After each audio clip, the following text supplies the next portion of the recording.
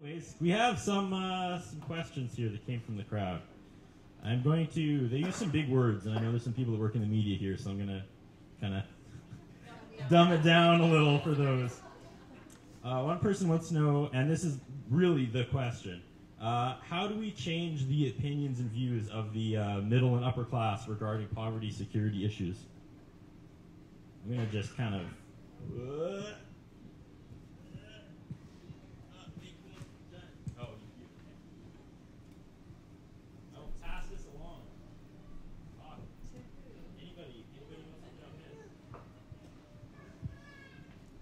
Make them go through this. Yeah, definitely. Bring them in. Bring in people from the Chamber of Commerce and from the NSBA and from Sarita and those people, and have one do it. Mind you, got to find the one who will do it, but convince them that this is a good thing to do. I think this needs to, everyone's kind of like, oh, this is a nonpartisan thing. I think that's crap. You guys need to come out, and you guys need to get out here and come to these things, learn the issues, know what the people who you are representing are actually going through, and if you can do that, then I think you're going to be doing your job well. And if you're not, well, I'll talk to you when I don't have a mic in my face. Yeah, to further the point, I think empathy is the most powerful weapon here. Give yourselves a round of applause. Thank you all for coming and supporting us. I want to give you a round of applause here. I mean, to some, or even our fine radio folks, or Shalima, we may just be talking heads, but behind those heads, I mean, you're seeing it. There's raw emotion on this stage for a lot of people. It chokes me up to talk about it right now because although I stuck happy. It weakens you. I mean, my show is from 6 to 9. At 7:30, I'm running on fumes. And I'm struggling to get through the day, and I'm drinking 3 liters of water to get through a shift, and that was the reality of it. That's the problem, is that people just can't see the reality of it. What would have been the long term for your job? Fired. Yeah. Fired. Yeah. I flubbed on air so many times, it was unreal. And I would run and eat some rice, and then come back and try and make sentences. And again, you had the privilege of telling people why you were flubbing on air. You got to remind them that it'll be better next week. This ends. You'll be back to normal. I would have been impeached. That's so much cooler than being fired. That's worse. One of the things that we always talk about is that people who live in poverty need education to get out of poverty. And one of the things that I've come to this week is, that's all well and good, but people in the middle class, upper middle class, we need to speak up. We need to not let people get away with crap. We need to talk to our politicians and our families. And when they say, well, that's what those people are like, we need to call them on it. So it's not the people who live in poverty or with oppression that need education, it's us. So that's why I'm here.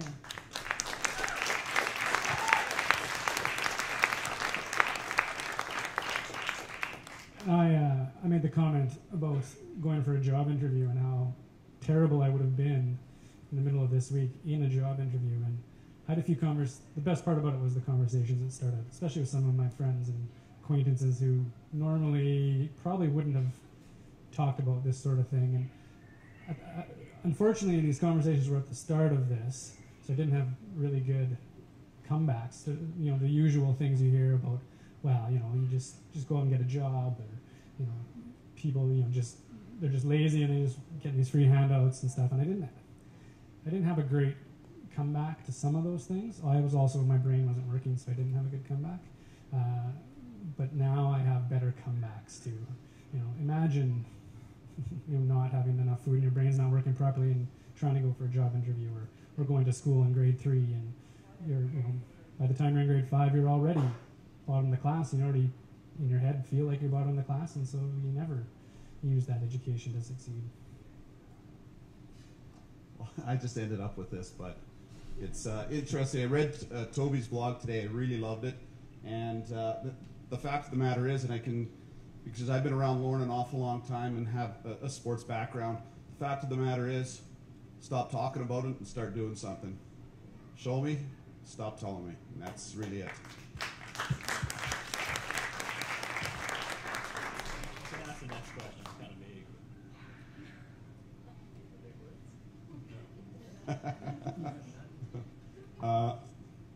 Why is there poverty? And unfortunately, I have the mic, and I'm going to pass it something. There we go. Boy, if we could answer that question, I think we'd be in really good shape. That's the thing that we've talked about, and all the assumptions that go into what poverty is about. That is probably the question. I wish we had the answer. At least I don't have one. It's such a complex issue. There's so many differing interwoven factors that I don't think you can easily point a finger and say this is why or this is why. And there's been political structures that have tried to share the wealth around everybody, and that ends up with everybody being in poverty.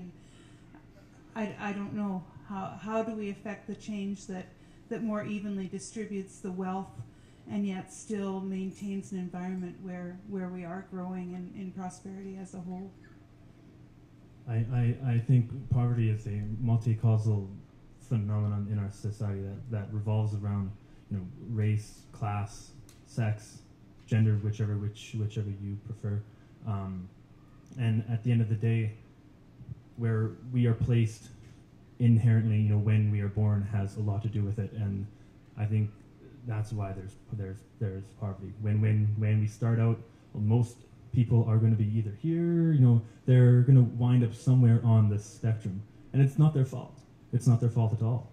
It's just the cards that they were dealt, and that's what we need to change. That no matter what the cards are dealt, everybody should be on a level playing field, and that's where we have issues. And in a country where we have so many resources, this should not be occurring. I said in one of my blogs that, and I think this goes back to what somebody said earlier, that this is for people in these positions to realize what it's like. We're not impoverished veterans. There are a lot of impoverished veterans in this town, in this world, and for us to understand that, perhaps we can start to hopefully make some of that change and start making that inherent playing field a little more leveler.